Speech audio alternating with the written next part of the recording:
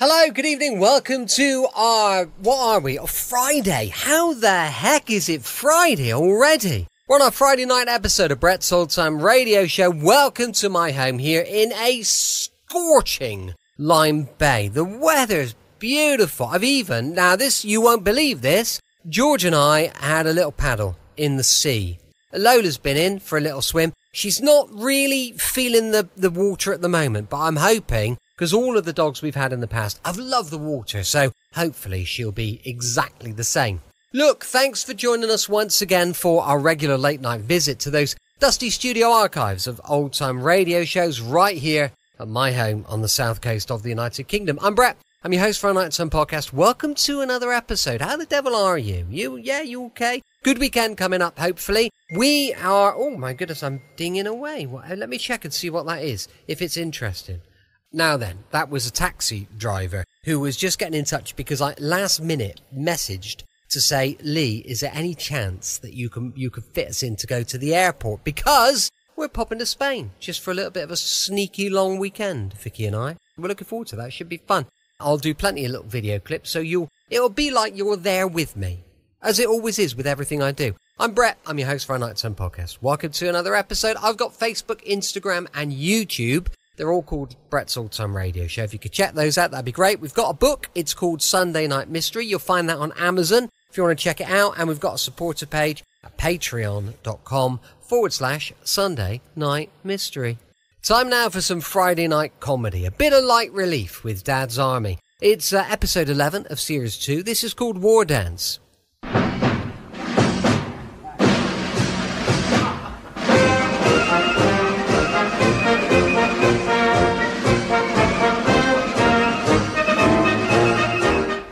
We present Arthur Lowe, John LeMessurier, and Clive Dunn in Dad's Army.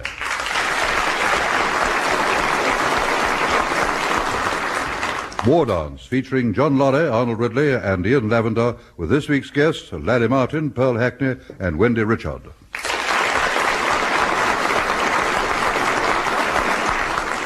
Here is the news, and this is John Snagg reading it. The threat of Nazi aggression hangs ever present over Britain as Hitler attempts to break this island's indomitable spirit. Although many things have had to be rationed, love is still free. At Warrington-on-Sea, Frank Pike, the junior clerk at Swallows Bank, is laying out the morning's post in the manager's office. There is a lady sweet and kind, was never face so pleased my mind. I did but see her passing by. Pike, I don't think we want any more of that, thank you. Sorry, Mr. Mannering, I didn't hear you come in. I'm not surprised. Anyway, you will learn as you grow older, Pike, that the bank manager's office is no place for singing. I'm sorry, Mr. Mannering. Morning, sir. Morning, Frank. Morning, Wilson. Uncle Arthur. By the way, sir, before I forget, I met Jones just now. I rather gather the men are quite keen on the idea you put up at last night's parade. The Home Guard dance, you mean? Yes. I think they were a little surprised as well. Come to think of it, so was I. I don't see why. You know what they say, all work and no play makes Jack a dull boy. Jack who, sir? Jack nobody, you stupid boy. Anyway, a dance like this will make the wives and sweethearts feel that they're part of the grand effort. Makes them feel that we're all pulling in the same direction. We will be able to bring a friend in, sir. Of course you will.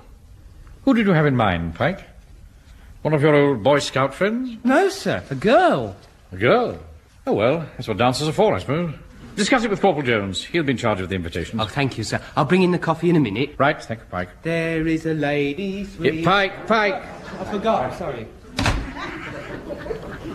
You know, Wilson, I'm far from satisfied with that boy's work lately. He never stops humming. Well, I think he's just happy, sir. Yes, but people don't expect it, Wilson.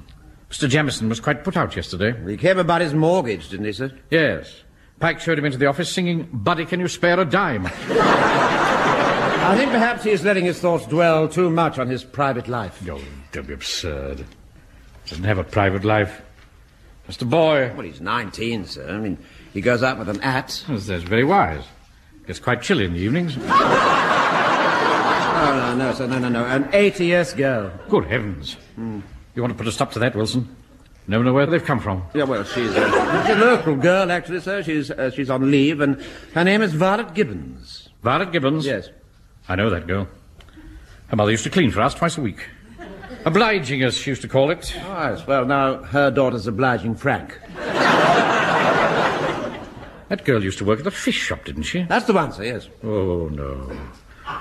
Not the right sort of background at all, Wilson. What does his mother say? She doesn't know. Well, you'll have to speak to him, Wilson. Well, why me? Well, boy hasn't got a father. You've known his mother a long time. You're the next best thing. Yeah, well, just because she keeps my ration book, I mean, I don't see why I have to act like a Dutch uncle to Frank. You know, you worry me sometimes, Wilson. You'd do anything rather than face your responsibilities. You just won't grow up, will you? Well, I mean... You're not a middle-aged chief clerk at all. You're a Peter Pan. Really, sir... I don't know how you ever expect to get your own branch. Well, be that as it may, sir, Frank Pike is not my responsibility. Well, I'm sure a lot of people will be very pleased to hear that. What do you mean by that? Well, it's none of my business. This is a very small town, Wilson. Tongues wag, you know. People put two and two together. You and Mrs. Pike arrived in the town about the same time. Both from Weston-super-Mare. And when you look at Pike in a certain light, there are resemblances. The whole idea is outrageous, sir. I mean, Mavis would have mentioned it. Yes, right. I'm sure it's just idle gossip. But at the same time, I think a word to the boy would come best from you. Well, I suppose I could chat to him. Brought your coffee, Mr. Mannering. Thank you, Wilson. Pike. Thank you. Oh, Pike, I have a meeting with the dance committee in the church hall, so don't take any appointments for me after 3 o'clock. Very good, sir. Right, men. Now, we're all busy men, going about our essential work, as well as being ever alert to defend our beloved land. And I therefore propose that we share the organisation of the function and each be responsible for one aspect of Operation Dance. I would like to second that, Mr. Mannering. Thank you, Godfrey. Mr. Speaker. Yes, Joan. I'd like to third it, sir. Thank you, Joan. Now, what, I ask myself, what are the essential ingredients? What do we need for a successful dance? A floor. I'm not asking for suggestions at this point, Walker. Now, as I see it, there are 3 requirements. We need music to dance to, food for the inner man, and drink for conviviality. There's one other thing we need, sir. What is that, Jones? Women. Yeah. That brings us to the question of a band. Miss Rowlands has offered her services and that of her colleagues. You may recall that they used to provide the musical entertainment before the war at the Marigold Tea Rooms. Look, Mr. Mannering, look, if you don't mind me saying so, if you get old Miss Rowlands and her friend with the buns on the ear holes and the cello between her legs, and that old cow from the library on the art, we might as well all go home. I don't often agree with you, Joe, but man, you're right. Of course I'm right. Yes, I think there is some force in what Walker is saying. The question is, where do we find the musicians? There's the Salvation Army, sir. They're a fine body of righteous men. Oh, that'll be great. Take your partners for fight the good fight. Yeah. All right, Walker. That's enough of that. Well, I'm sorry, sir, but blimey, the Salvation Army. Look, I'll tell you what, there's an RAF holding unit down at Goddleston. I'll pop down there and see what they've got. Good. Well done, Walker. So, in a few short minutes, Operation Dance has been well and truly launched. I feel sure that we will bring it safely and successfully to harbour. Barring torpedoes.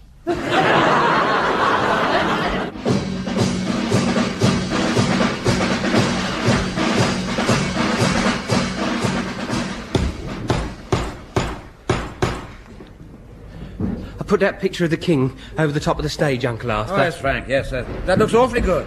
I'm going to put the Queen up now. Right. Here we are, Wilson. Rosettes for the officials. Yeah. Secretary for you, MC for Jones, chairman for myself. Green, blue and yellow. Oh, yes, they're awfully smart, sir. Uncle Arthur, I've hung the Queen. Well done, Frank. Just a minute. Shouldn't their majesties be facing each other? What? Back to back like that makes them look as if they've quarrelled. Well, shall I change him, Mr. Mannering? No, don't worry now. Fix it later. All right. Just take these rosettes and put them on the desk in my office, will you? Oh, very good, Mr. Mannering. Wilson, Yes, sir? have you spoken to him yet? No, not yet, sir, no. Why not? Well, The opportunity hasn't presented itself. Presenting itself now is in my office. Yes, well, one can't just dive head first into a personal discussion on a delicate matter like this. I mean, one needs the right atmosphere. I mean, a log fire, a cosy chair, a pipe, a glass of port. Peter Pan. My God, Mannering, you can hit pretty low when it suits you. Well, I'll go and see him now. And don't forget, be firm. Oh, that's it, right. Ah, there you are, Frank. Oh. Busy? Oh, yes, I am a bit. Excuse me, Uncle Arthur. I've just got to go outside. No, Frank. No, don't rush away. Don't rush away. Just close the door a moment, would you? Oh, all right. My goodness me, you and I don't often get a chance to be alone and have a cosy little chat, do we? Don't we, Uncle? Well, are you looking forward to this dance, Frank? Oh, yes, thank you, Uncle. Well, you don't have to keep calling me Uncle, you know. No, Sergeant. Not that either, you see. We're both grown-up, men of the world. You're Frank. I'm Arthur. How'd you do? Frank, you're not a boy now. We can look each other in the eye and talk man to man. That's nice, isn't it? Yes. You see, there are heaps of things that we can talk about that we've never talked about before. That's nice, isn't it? Frank, don't keep saying that's nice, for heaven's sake. It's terribly irritating. I'm sorry, Uncle. Sergeant, Arthur. I'm sorry. All right, Frank, I'm sorry. I didn't mean to snap at you like that. That's all right. It's nice being able to talk man to man, isn't it? Yes. Yes, it is. Yes, indeed. It's nice.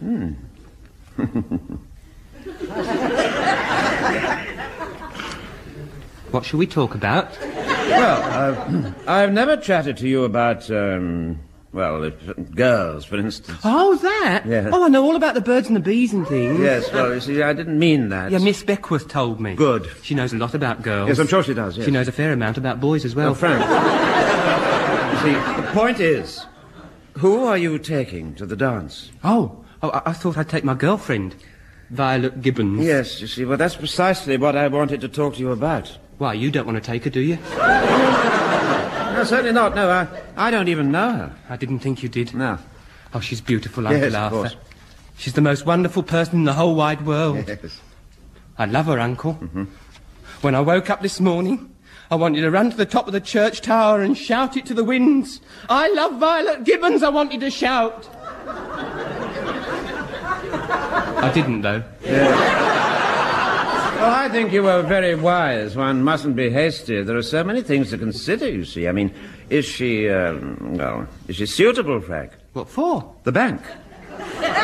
She can't go into the bank. She's in the ATS. No, Frank. I'm talking about after the war, you see, when all this is over. Oh, she won't want to go into the bank. She'll be married to me. Married? Yes, can you keep a secret, Uncle Arthur? Yes. I'm going to surprise everyone. I'm going to announce our engagement in the middle of the dance, like Jack Oakey did with Zazu Pitts. Yeah, now, look, Frank, I wouldn't do that if I were you. I mean, think of your mother. It could be an awful shock to her. Oh, no, Uncle, she'll like it. When Jack Oakey and Zazu Pitts did it, she said it was the best part of the film. Yes, well, I think it's just possible that this may be different, Frank. Well, thank you, Uncle Arthur. I've enjoyed our little chat. Good. We must do it again sometime. Yes. I've got to go now and change those pictures of their majesties.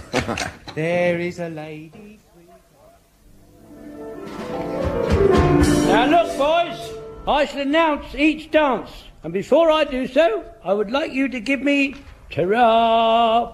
Yeah, that's right. Evening, Mr. Mandarin. Evening, Jones. My word, sir. That's a very nasty black eye you've got there. What? Yeah, oh, yes. Slight accident at home. I walked into the door of the linen cupboard. Oh, dear. Now, if you could let me have the sausage roll, sir, I will display them. I'm sorry, Jones, but I'm afraid Mrs. Mannering made a slight miscalculation. As a result, half of them were burnt to a cinder. I'm distressed to hear that, Mr. Mannering. Naturally, I was very vexed. I gave her a good dressing down. See, so that's how you come to be sporting a black eye. No. Nothing of the sort, Jones.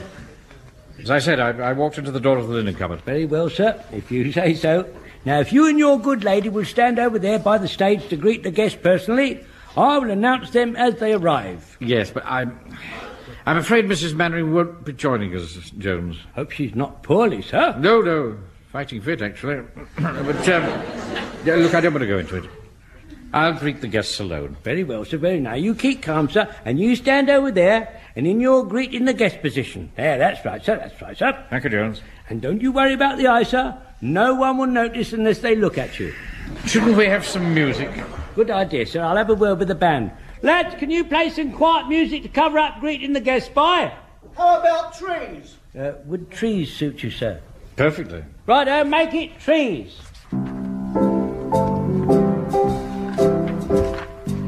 Stand by, sir, with the drinks. Stand by, hats and coats. Stand by, sandwiches. You better stand by yourself, Jones. I think the first guests have arrived.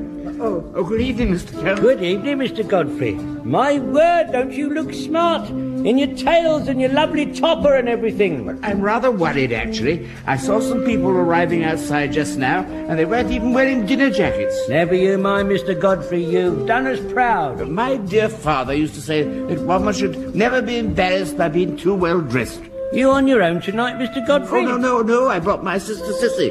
She's just putting her things away in the cloakroom. Right. Mr. Godfrey and Miss Godfrey, who is in the cloakroom. Good evening, Godfrey. Oh, good evening, sir. By Jove, sir, that eye looks nasty. Yes, Godfrey. I rather stupidly walked into the door of the linen cupboard. Could I suggest, sir, a little bit of folded Christmas card is awfully good for that. For black eye? Oh, no, sir, for keeping the linen cupboard door shut. What you need for a black eye is a hot onion. Really?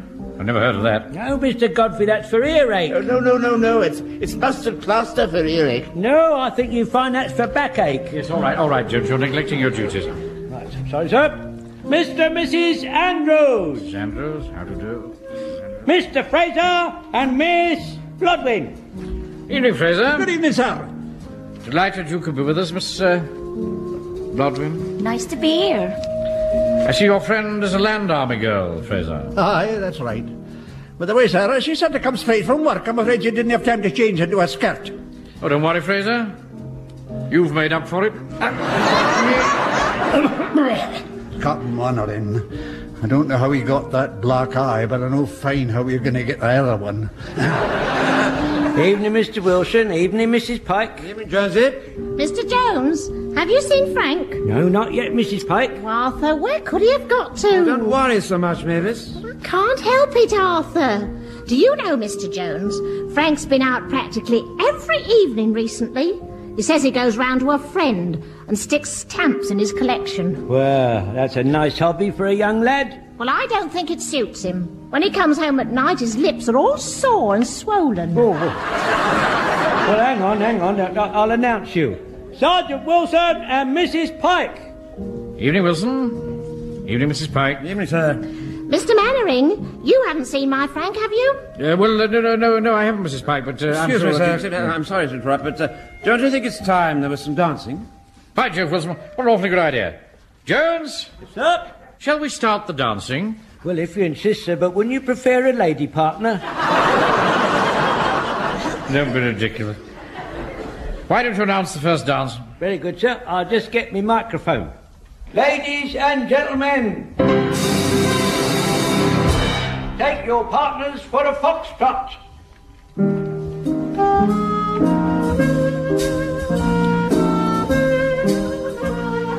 Hey, Jonesy. What is it, Joe? Look who's just come in. Pikey and his girlfriend. Blimey, now the fun will start. Evening, Mr. Mannering. Good evening, Pike. Mr. Mannering, this is my fiancée, Violet Gibbons.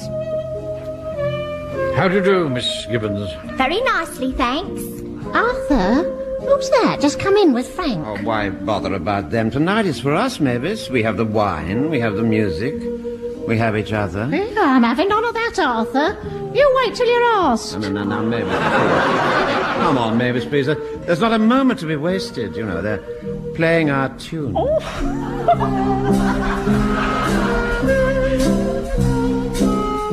Miss Gibbons, I think I know your mother. Oh, yes, quite likely. She had a lot of boyfriends before she married my dad. No, I didn't mean that. Oh, come to think of it, she had quite a few sinks as well. Has she really? Yeah, well, you know what they say. Makes the world go round, don't it? I think perhaps you better change the subject. Anyway, Miss Gibbons, you misunderstood my meaning. Oh, go on with you. That's what all the boys say. You steer 'em when they come in the shop. Penny worth of chips, they say, and show us your pickled onions. Come on, Frank, let's have a dance. Yes, all right, Violet, I'm coming. She's got a lovely sense of humour, hasn't she, Mr. Manning? Oh, yes, lovely. Show us your pickled onion.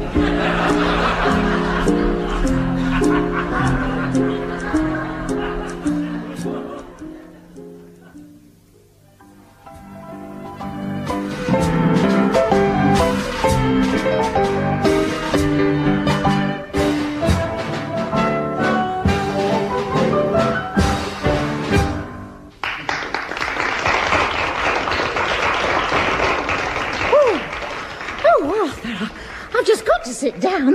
That's 10 dances without a single break. I could go on all night, Mavis. Oh, Arthur, that's not what you usually say. Here, Joe. Have you seen old Mannering? Man, oh man, he's really knocking that sherry of yours back. Well, it's good stuff, isn't it? Full-bodied, mate. Not a drop is touched until it's 10 days old. Hello, Godfrey. Enjoying yourself, I hope? Oh, yes, thank you, Mr. Manning. Very nice. Why aren't you drinking, dancing? Night's young, you know. Yes, but unfortunately, I'm not. That's very good. Very good. Where's your sister? Trust she's all right? Oh, yes, thank you, sir. She's just taken a little fresh air. Still recovering from that last tango. Really? I didn't see you two on the floor. Well, no, we weren't actually. We found it awfully tiring just watching it sitting down. Very funny indeed. Mr. Fraser. Huh? I want to make my engagement announcement now, please. No, I'm sorry, Pikey. The amplifier has just packed up, son. No, it hasn't. I just saw Joe switch it off. Well, anyway, you can't do it now. Why not? Well, because Mr. Jones is going to make an announcement. Are you know, Jonesy? Yeah, that's right. Yeah, look, I'm going to make an announcement. What are you going to announce then, Mr. Jones? He's announcing his cabaret. Yes, that's right. Please, Mr. Fraser, please, let me do my announcement I'm sorry, first. Frank, there's no time. Get a move on, Jonesy. Ladies and gentlemen, it is cabaret time at Wilmington-on-Sea, and here with his impersonation of stars of stage, screen and radio, Corporal Jones. No, John, no, I can't, no. Now, you've got to, man, you've got to. Oh, all right then. Good. Are you ready? 1, 2. It's Corporal Jones at 8 o'clock. Oh, can't you hear the chimes? They're telling you to take an easy chair. To settle in the dance hall, look at your radio times, for Corporal Jones at 8 is on the air. Good evening, listeners. Why, who is this? I do believe it's big-hearted Arthur Askey. Hello, playmates. I thank you. And who is this coming down the road this way with his bicycle on? Why, it's Jack Warner. Little girl, mind my bike. Up and down the railway lane. Very good, well done, Jonesy, very good indeed. Thank you. And now, by way of a finale, who is that sitting over there at the bar, having a drink, sitting on a stool? It's Colonel Chinstrap. Hey, don't mind if I do, sir. Hey, don't mind if I do.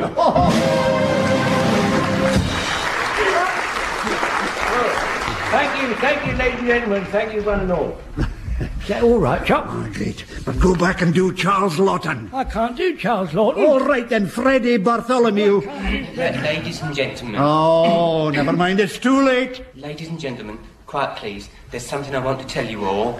Arthur, what's Frank doing on that stage? I've really no idea, Mavis. I know this is going to be a bit of a surprise to some of you, but I've a very important announcement to make. But Fraser, Jones, why didn't you stop him? We tried, sir, we tried. This young lady by my side is Miss Violet Gibbons, and we're engaged to be married. Arthur, what's he talking about? He He can't mean it. I think he does, actually. Oh. Oh, Lord, she's fainting. Mavis, please, don't just lie there. People want to dance.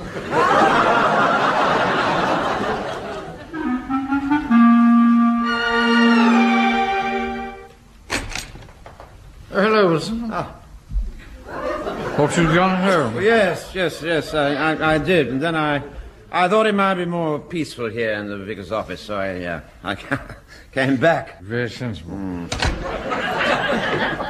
Thank goodness that dance is over. Oh, yes, I do agree, sir. Excuse me, do you want this chair, sir? No, I'm perfectly all right, thank you, Wilson. I'll be fine over here. Mm-hmm. Were you locked out too, sir? Oh, no, not at all. Elizabeth's very absent-minded, you know. She must have put the catch on the door, forgetting that I was out. Oh, hello, Mr. Mannering. Hello, Uncle Arthur. Good heavens, Frank, look at your mouth, for heaven's sake. It's all swollen. Must have been licking those stamps again. Why have you come back here, Pike? Didn't you get in at home? No. Mum threw a bucket of water over me. Very good. Very funny. She does that to the cat. Yes. It's supposed to cool the ardour, Frank. He does that all right, Uncle. But if that's what you've got to go through, if you want to get married, I don't think I'll bother. Yeah. I think you're very wise, Frank. I wish I'd done the same. It was a wizard dance, Mr. Mannering. Didn't you think so? Yes. Pity that Fraser had to hit the verge with that altar candle. Well, see, Jones started it, of course, by stuffing that maid of honour down the front of Mrs. Burgess' dress, shouting Colston, Newcastle.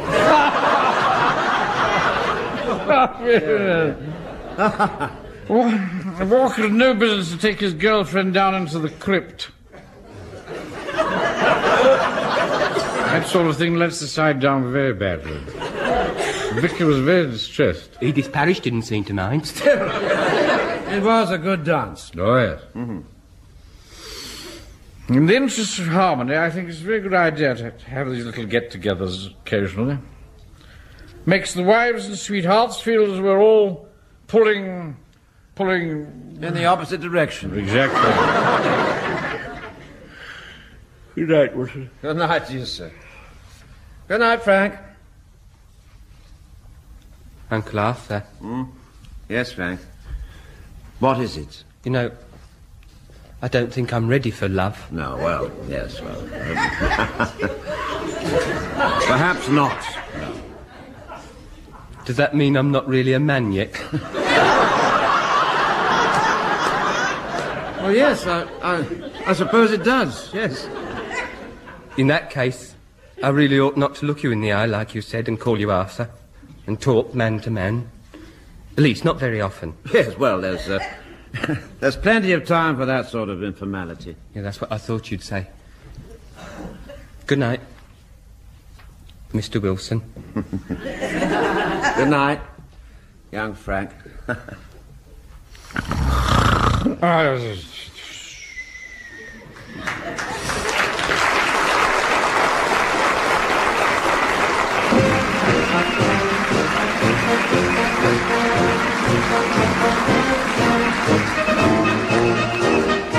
In that episode of Dad's Army, based on the original television series by Jimmy Perry and David Croft, you heard Arthur Lowe as Captain Mannering, John LeMessurier as Sergeant Wilson, Clive Dunn, Corporal Jones, John Lorry, Private Fraser, Arnold Ridley, Private Godfrey, Ian Lavender, Private Pike, Larry Martin, Private Walker, Pearl Hackney, Mrs. Pike, and Wendy Richard as Violet Gibbons, with music provided by Dennis Gom, Tony Arnott, and Len Johnson. War Dance was adapted for radio by Harold Snow and Michael Knowles, and produced by John Dias. Welcome back. Hope you enjoyed our latest episode of Dad's Army. And, well, listen, don't forget, we'll be back tomorrow with mystery and adventure from the brilliant, yours truly, Johnny Dollar. We've got an episode called The Hatchet House Theft Matter, and it's a good one, so I know you're going to enjoy it. That's going to be going live at 5 p.m. GMT. Now, as I mentioned earlier, we've got a supporter page at patreon.com/ Sunday Night Mystery, and we've got a book of the same name. You'll find that on Amazon. Thanks for listening. I'll be with you 7 days a week, each and every week, and I'll see you tomorrow on Brett's Old Time Radio Show. Love you. Bye. Check out our fabulous new podcast, Sunday Night Mystery, every Sunday at 3 p.m. GMT. We delve into unsolved mysteries with gripping tales, thrilling theories, and captivating investigations. From infamous cases to lesser-known mysteries, each episode promises suspense and intrigue. Join the conversation and subscribe now on your favourite podcast platform. Sunday Night Mystery, every Sunday from 3 p.m.